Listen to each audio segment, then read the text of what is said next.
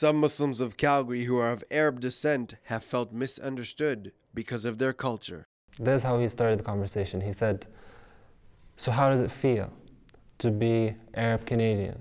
Are we treating you bad?" And so I told him, well, no, everyone's been really nice. No one has treated me bad. And then he said, well, those people who drove those planes into those buildings, they had so much hate. How can they have so much hate inside them? I told him, these people are a minority. So he says, you came here to infiltrate us. He says, well, are you gonna activate your bag? Well, in that whole conversation, he was bringing out everything that he believed, that he had these misconceptions about Islam.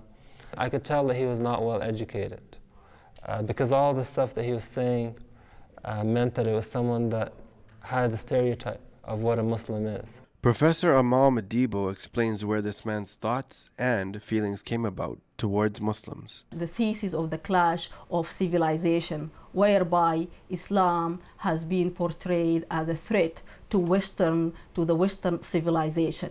Islam being a backward culture and civilization that is a threat to the modern, progressive Western civilizations. Dr. Madibo feels that it is important to educate non-Muslims about Islam.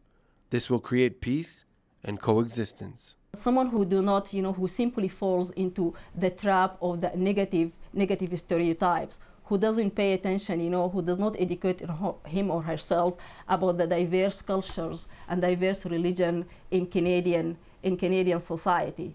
In the past, Mohamed Bassyouni may have been the subject of racial profiling. However, through acceptance, understanding, and education about Islam, this can be avoided in the future.